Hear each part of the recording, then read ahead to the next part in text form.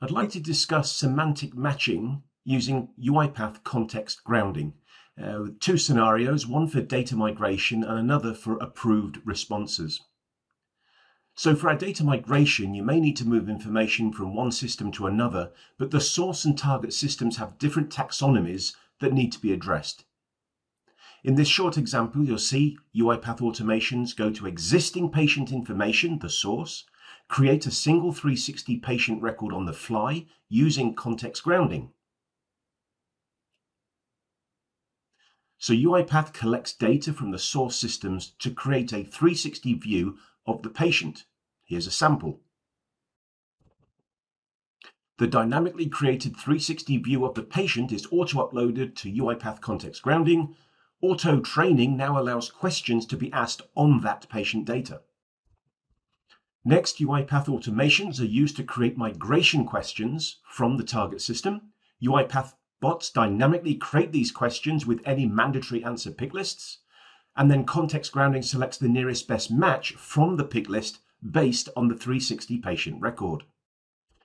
Here is an example question with the pick list created from the target system. And as we can see, the correct answer was chosen according to what was in the patient record. Here's another question with the pick list, again, dynamically created from the target system.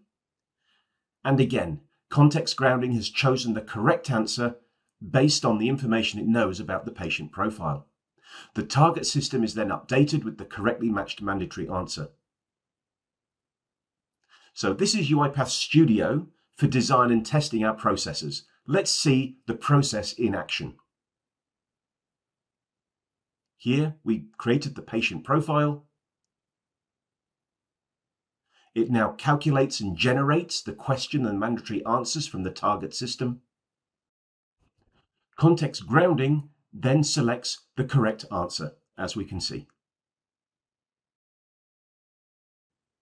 And here we go to the next question. Again, mandatory pick lists have been created. Context generation will then match the correct answer from the pick list.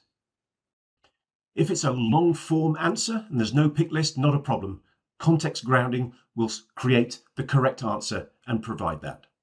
So, how would you use this data migration approach? In our second scenario, we're looking at approved responses. In highly regulated industries such as public sector, AI-generated answers are seen as a risk.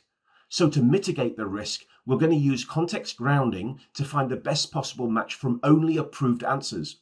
In this example, we've loaded the Tenancy Act of 2002 into context grounding so it can find answers. However, we also provide a list of approved answers. So now context grounding will generate an answer based on the Tenancy Act, but will provide the user with an answer that is only taken from the approved answer pick list. So let's see this in action. The citizen has asked a question about their hot water.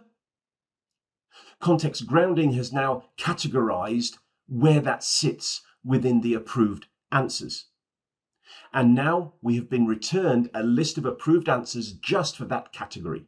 This is now sent with the prompt, and context grounding replies with the approved answer only. So let's see this in action within Studio. And here we've got the question, we've got the categorization.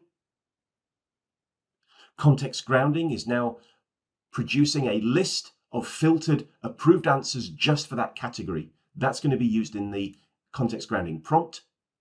And here it is found a matching approved only answer. To learn more, send me a message, contact your UiPath Account Manager or your UiPath Partner.